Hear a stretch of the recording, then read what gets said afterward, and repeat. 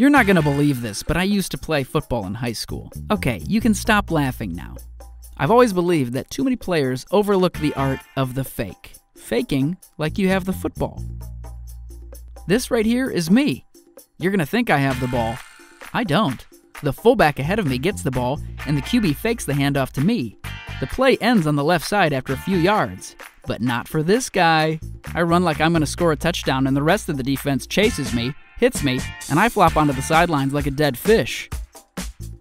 I then dance across the field like I just won the state championship while the entire crowd laughs and cheers for me. From then on, I was known for this one strange, legendary play called the fake. Thank you, and you're welcome.